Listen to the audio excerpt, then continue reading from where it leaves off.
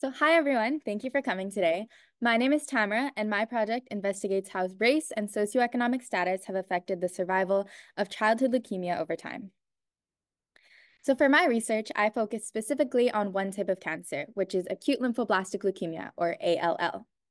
ALL is a fast-growing cancer that starts in the bone marrow and spills out into the bloodstream, making blood cells grow out of control. Although childhood cancer is rare, acute lymphoblastic leukemia is the most common type of cancer for children, along with brain tumors and similar cancers such as lymphoma or neuroblastoma. In the US, about 5 per 100,000 children are diagnosed with leukemia. But what does that mean for our community, Hawaii? In Hawaii, about 59 children a year are diagnosed with cancer, and about 1/4 or 15 of those children are diagnosed with leukemia. Currently, there are no known lifestyle risk factors, meaning that there are no real preventative measures that we can take to prevent children from getting this disease. So it becomes all the more important to think about how we can best improve survival for the kids that do get it. Over the past couple of decades, researchers have developed effective treatment regimens, and the overall cure rate for the disease has exceeded 90%. However, this success is unfortunately not observed in all cases. A multitude of factors can affect one's cancer risk, and this is known as a health disparity. Here in this graph, we can see that ethnicity can have an effect on relative survival. The graph shows United States data of ALL from 2000 to 2020. I know it's a little small, but if you take a look at the values, we can see a pretty noticeable gap forming between racial groups. By the time we reach 10 years after diagnosis, there's a 6% difference. So Native Americans, Black, and Hispanic individuals have a 6% lower chance of survival with ALL in comparison to Asian and white individuals. Health disparities like these are crucial to address. Another example of health disparities can come from socioeconomic factors, or SES. Socioeconomic status is comprised of three parts, which is social standing, material resources, and knowledge-related assets. These factors are known as social determinants of health, as they can evolve into issues that can have a serious effect on health outcomes.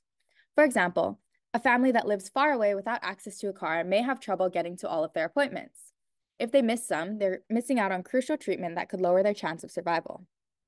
Or, in the category of knowledge-related assets, there could be a language barrier that impedes on a patient's understanding of the process and treatment. These are just a few examples of how SES could affect health outcomes. For my project, I wanted to specifically take a look at childhood cancer and see how these disparities have changed with time. So my research question was, how have racial and socioeconomic disparities in survival of acute lymphoblastic leukemia changed over time in the US?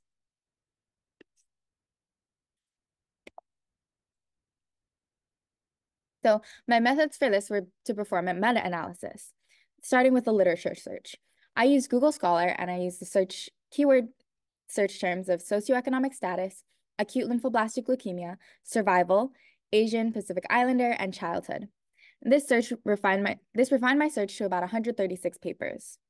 Out of these 100 or so papers, I looked at the titles and analyzed how relevant they were to my topic, which brought me down to about 26 papers. And finally, after a full analysis of these papers, I found 4 papers that had the necessary data that I could use for my analysis. So these are the 4 data sources that I found data from. They span a time period of 46 years. The 2 on the left are from before the year 2000 and do not include socioeconomic status data, while the 2 on the right are more recent, and they do include SES data, which uses insurance status as a proxy for SES. Although Asian and Pacific Islander was one of my search requirements in the papers, as you can see in the graph here, there's still a heavy skew towards the number of Caucasian and Hispanic patients in comparison to Black and Asian patients, which is fairly representative of the population in the US. From this point on in the presentation, I will be using these same colors. So blue will represent Caucasian patients, green Hispanic, red African American, and yellow for Asian. So first off, just like in the first graph I showed, I wanted to see how racial disparities in the United States have changed over time. This graph shows the survival rate of each race during 4 separate time periods: 1973 to 1999, 1983 to 1995, 1988 to 2011, and 2004 to 2019. I found 2 main conclusions from here. First is that the overall survival for each group has shown a steady increase. And second, the disparities between racial groups have shown great improvement. For example, let's take a look at survival in the highest and lowest groups. In this case, Asians, represented by the yellow diamond, and Blacks, represented by the red squares. In the data from the first time period, survival for Asians was 71%, while for Blacks it was only 57%. That's a 14% difference in survival. Meanwhile, most recently, survival for Asians was 93%, while survival for Blacks was 89%, which is only a 4% difference. So both groups showed improvements in survival, and so did the difference between them, or the disparity. Next, I wanted to see how disparities between socioeconomic groups would compare over time as well. This graph shows the same data, but separated by socioeconomic groups instead of by race. In this case, the two papers I used both used insurance status as a proxy for socioeconomic status. Essentially, those who had public insurance were classified as low SES, and those who had private insurance were classified as high SES. In comparing these two groups, the results were similar to what I found with the racial groups, as in the earlier time period, the difference between them is about 4%, and in the later time period, only about 2%, and both of them improved. Finally, I wanted to take a deeper dive into the conjunction between SES data and race. So this graph splits up the SES data by race, time period, and insurance status. For example, I'm going to focus specifically on the 4 bars in the middle of the Hispanic and Black groups, as those showed the most improvement in the first graph of survival by race. Between the later and more recent time periods, the Hispanic study cohort showed an increase in individuals with insurance at all, which is the total bar, and an increase in those with private insurance as well, which is the solid section of the bar. For the Black cohort, although they did not show improvement in private insurance, they did show an improvement in the total number of insured individuals, again, the total bar. Essentially, what this means is that for both of these groups, there was improvement in SES, which could be a contributing factor to their improvement in survival, shown in the first graph, as these two are the ones with the most improvement. Now, one thing that was interesting about this graph, the data in this graph, was that the total insured individuals for the other two groups, for both whites and Asians, that number decreased. For Asians, it's a surprising gap, as you can see that only 75% of individuals have private or public insurance. These results could be due to limited data, as well as the fact that it was addressed in the paper that insurance types such as international data aren't included in the set. There were a couple of other limitations in my research as well.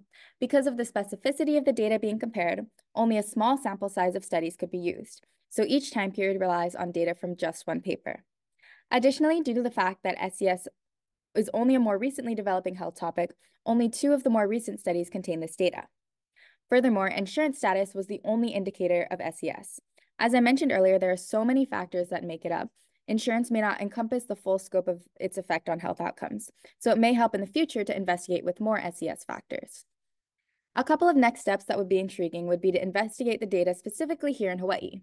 Because of our unique population, we have the opportunity to gather insight that might not normally be found on a large-scale national study. For example, in most studies, Asian and Pacific Islanders are usually grouped, but there are so many genetic differences between so many races that fall under this category. So our population is perfect for disaggregating that data and taking a closer look at disparities within the API label. In summary, I performed a meta-analysis of childhood cancer survival in the US, looking at 4 different time periods. I found that overall, survival rate increased for all groups and the disparity decreased. This decrease in disparity is possibly due to increases in insurance rates among patients, but other factors should be taken into account in future studies as well. Understanding these results of what factors impact health disparities could help us address issues to improve chances of survival for children. Possibilities could include providing transportation or housing services during treatment, such as places like the Kiwanis Family House and Honolulu Hope Lodge do. And so, finally, now that my research journey with this project is nearly complete, I wanted to take some time to reflect on the process. Some of the biggest lessons I learned were that things might not always go your way and you need to be prepared to adapt. When I started this class in the beginning of the year, this was not my original project. Since September, I have been working with 2 doctors at the Kapiolani Medical Center to begin a retrospective study looking at social determinants of health in children in Hawaii with leukemia. Unfortunately, we submitted our project plan in January and still have not received IRB approval to receive data. And so about 1 week before science fair, I pivoted and began working on this meta-analysis instead.